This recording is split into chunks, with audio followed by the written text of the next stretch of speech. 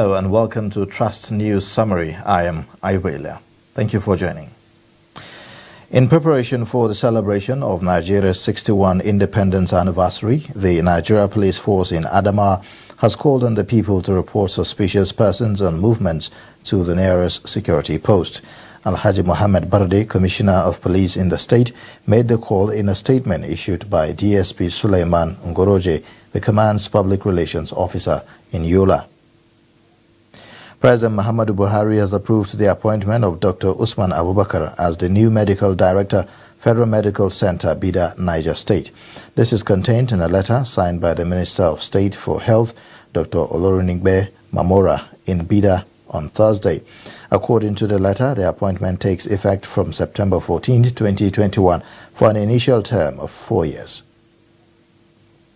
A security guard, Matthew Daniel, was docked in a Grade 1 area court in Karu, Abuja, for allegedly stealing household items worth 350,000. The police charged Daniel, 32, of Kuruduma 2, Asokoro, Abuja, with criminal trespass and theft.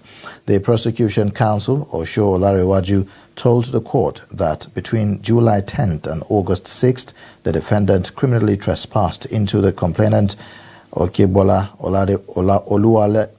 Oluwale's house and stole household items worth 350,000 naira. Finally, in sports news, Cristiano Ronaldo grabbed a stoppage time winner as Manchester United came from behind to secure a fortunate 2-1 Champions League Group F win over Villarreal at Old Trafford on Wednesday. On the night, he set the new record for the most appearances in the competition. The 36-year-old Portuguese delivered the killer blow to save his manager, Ole Gunnar Solskjaer, from what would have been another disappointing result.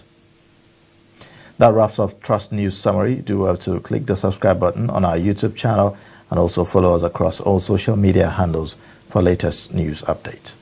I am Ayubelia. Thank you for watching.